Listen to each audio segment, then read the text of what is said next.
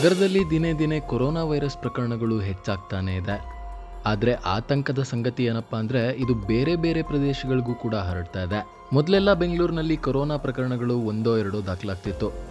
ಆದರೆ ಸೋಮವಾರ ಬರೋಬ್ಬರಿ 8 ಪ್ರಕರಣಗಳು ದಾಖಲಾಗಿದೆ.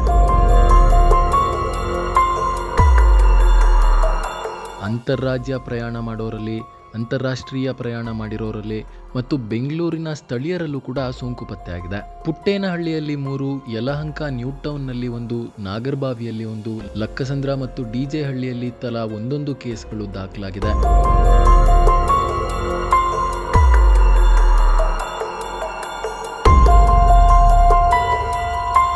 ಈ ಮೂಲಕ ಗ್ರೀನ್ ಝೋನ್, ಸೇಫ್ ಏರಿಯಾಗಳು ಅಂತ ಅನ್ಸ್ಕೋತಿದ್ದಂಥ ಪ್ರದೇಶಗಳು ಕೊರೋನಾ ವೈರಸ್ ತಾಣವಾಗಿ ಬದಲಾಗ್ತಾ ಇದೆ ಅನ್ನೋದೇ ಪ್ರಶ್ನೆ.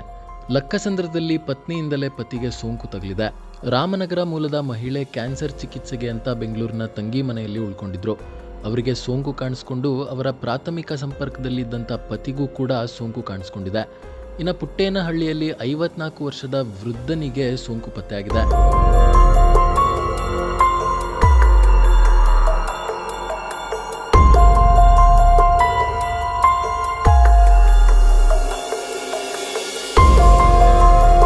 ಚೆನ್ನೈನಿಂದ ಬಂದು ಇವರು ಖಾಸಗಿ ಆಸ್ಪತ್ರೆಯಲ್ಲಿ ಚಿಕಿತ್ಸೆ ಪಡಿತಾ ಇದ್ರು.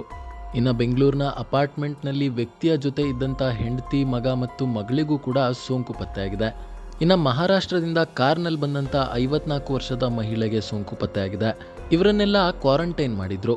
ಕ್ವಾರಂಟೈನ್ ಮಾಡಿದ 5 ದಿನಗಳಲ್ಲಿ ಟೆಸ್ಟ್ ಮಾಡಿದಾಗ ಸೋಂಕು ಪತ್ತೆಯಾಗಿದೆ. ಇನ್ನು ಪಾದರಾಯನ್ಪುರದಲ್ಲಿ ರ್ಯಾಂಡಮ್ ಟೆಸ್ಟ್ನಲ್ಲಿ 30 ವರ್ಷದ ಮಹಿಳೆಗೆ ಸೋಂಕು ತಗುಲಿದ್ರೆ ಗ್ರೀನ್ ಝೋನ್ ವಾರ್ಡ್ ಆಗಿದ್ದಂಥ ಡಿಜೆ ಹಳ್ಳಿಯಲ್ಲಿ ಮುಸ್ಲಿಂ ಮಹಿಳೆಗೆ ಪಾಸಿಟಿವ್ ಬಂದಿದೆ. ಈ ಮೂಲಕ ಇವೆಲ್ಲ ಈಗ ಕಂಟೈನ್ಮೆಂಟ್ ಝೋನ್ ಆಗಿದೆ. ಇನ್ನು ಕೆಲವ್ರದ್ದು ಟ್ರಾವೆಲ್ ಹಿಸ್ಟ್ರಿ ಆರೋಗ್ಯ ಇಲಾಖೆಗೆ ಸಿಕ್ಕಿಲ್ಲ. ಇವರೆಲ್ಲ ಈಗ ಯಾರ್ಯಾರ ಸಂಪರ್ಕದಲ್ಲಿ ಬಂದಿದ್ರೋ ಅನ್ನೋ ಆತಂಕ ಶುರುವಾಗಿದೆ.